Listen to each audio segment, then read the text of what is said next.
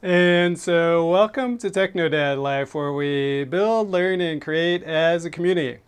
And so today I'd just like to talk a little bit about OMV5. And so OMV5 is the latest version of Openmediavault.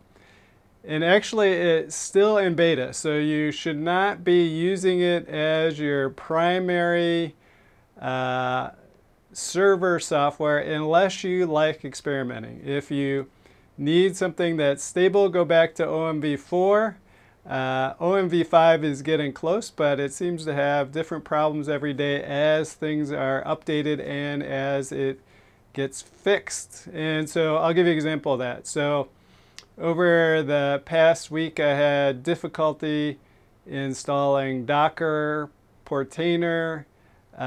Today, there's a new update to the OMV extras, and then it caused a DNS server, so then I couldn't connect to my server, so I had to change my DNS settings.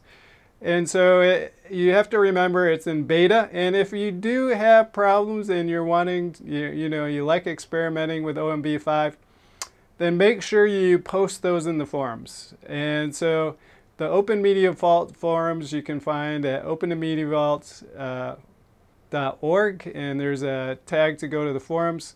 That is the best place to do it, because then the people who are actually fixing everything can see the latest problems. And so make sure you visit the forums, and I will leave a link in the description down below of how to get there. And you have a great day. Have fun experimenting. Bye-bye.